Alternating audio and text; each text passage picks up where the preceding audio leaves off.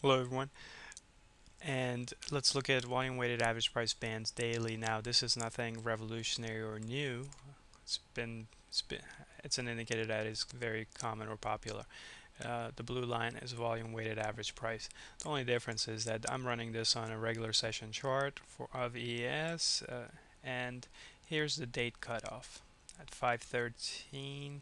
That's midnight, and 5:12, 5:13. That's the date cutoff. Again, you have 5:14, 5:13, 5:14 date cutoff. The indicator does not reset.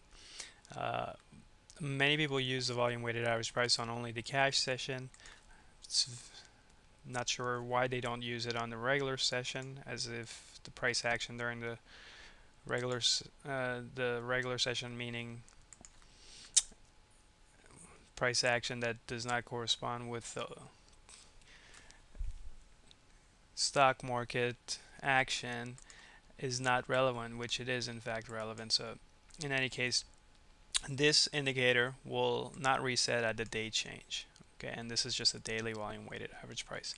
This next indicator here, this is a volume weighted average price that is very similar to the daily one. In contrast, this is a weekly. So in other words, the calculation will begin and end at the end of the week. So we haven't completed Friday yet. Once Friday is completed, Monday it'll begin again. So this is a weekly volume weighted average price. Okay, now combined with the daily and where the daily is and where the weekly is can give you a lot of valuable information. And what we want to do next is let's look at, now here we have the daily with the bands.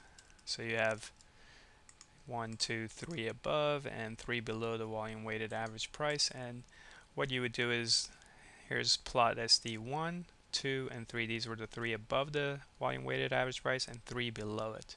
And 3 above, this is how you would control the standard deviations. 3 below, how you control the standard deviations for the 3 below.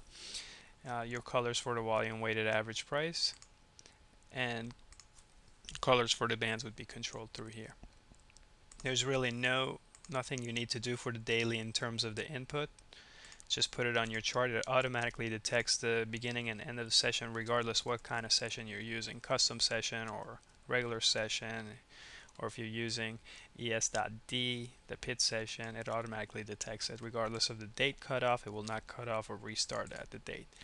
Now this is the weekly with the bands.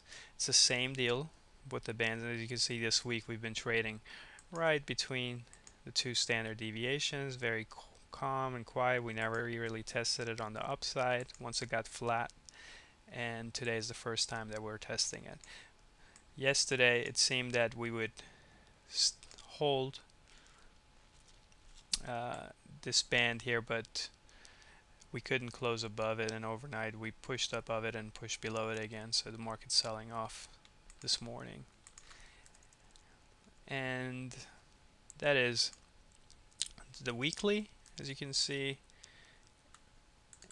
and the daily. There's also the volume weighted average price end day, which you can control how many days you want the volume weighted average price to calculate. In other words, if you wanted a 3-day one, it would start here and wouldn't end once this session completes. You can set it to 2 days, 3 days, 10 days, 50 days, whatever you want.